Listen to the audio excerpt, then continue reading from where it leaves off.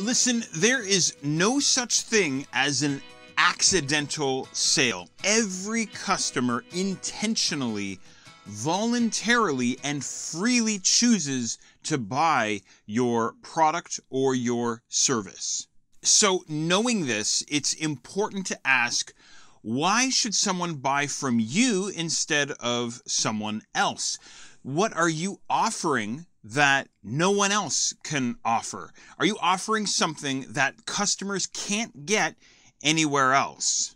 And you've got to be able to answer these sorts of questions objectively, right? If you aren't offering something that customers can't get anywhere else, then maybe you might be having a tough time on your side making sales.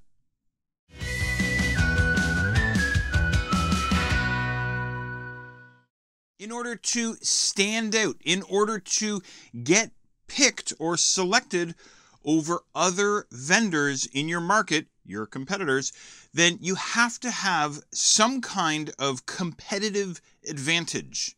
And you want to know something? Truthfully, competitive advantages are usually created out of thin air. You decide what you want to be. You decide if you want to be the fastest, the highest quality, the most in-depth, the quick and easiest, the lowest cost, the most premium option, the most customizable, and on and on and on.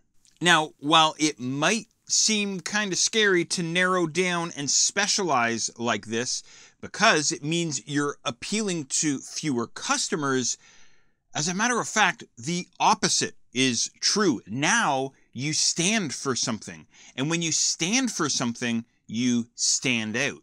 When you don't stand for anything, when anyone and everyone is your target customer, you wind up being anything to anyone. You wind up being beige, ordinary, plain, just like most other vendors in your market. No doubt this is important stuff to think about, my friend, and let's not stop here. Let's keep going with this conversation. Head over to 10tononline.com/sales.